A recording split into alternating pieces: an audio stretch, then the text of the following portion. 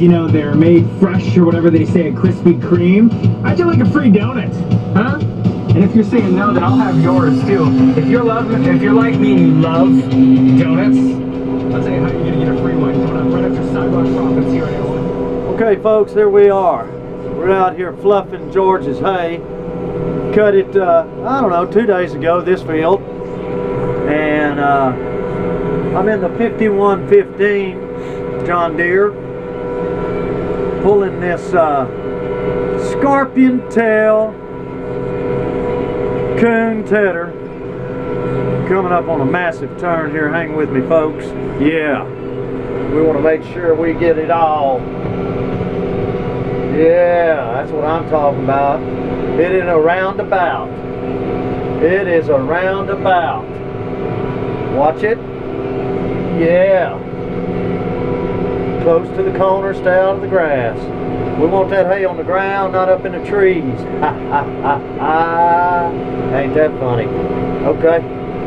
But yeah, folks, we're out here, and I'm not used to videoing out of this 5115, as you can tell.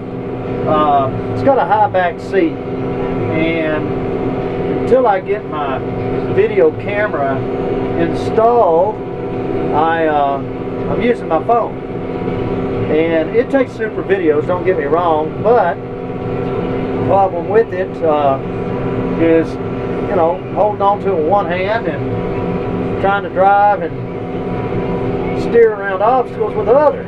So that being said, yeah. Okay, folks, let me let's get around this grove of trees one last time. I want to make a turn.